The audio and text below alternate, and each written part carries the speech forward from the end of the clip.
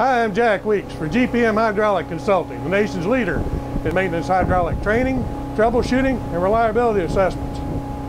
Today, we're going to talk about detecting bypassing in a hydraulic system by measuring the current draw on the drive motor.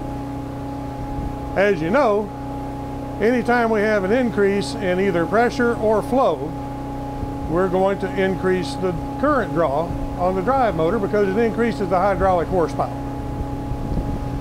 So the way we'll simulate it is by cracking the relief valve, forcing the machine to use more oil than it would want to, and making it work harder than it has to, therefore increasing the current draw.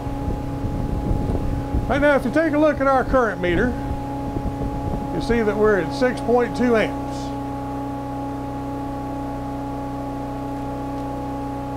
Right now, I'm going to crack the relief valve.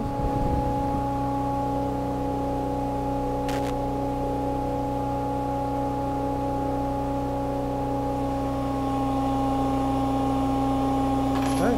Now, you'll notice on the current meter that now it's drawing 9.4 amps. We're not doing any more work. We're just using more electricity to do it.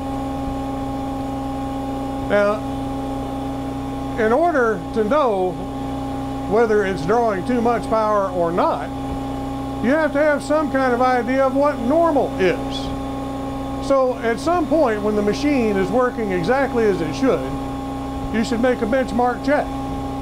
Of course, on a very complicated machine, then you should make that benchmark check in all modes of operation, because any component can bypass and draw extra current, but it may not use that component in all modes.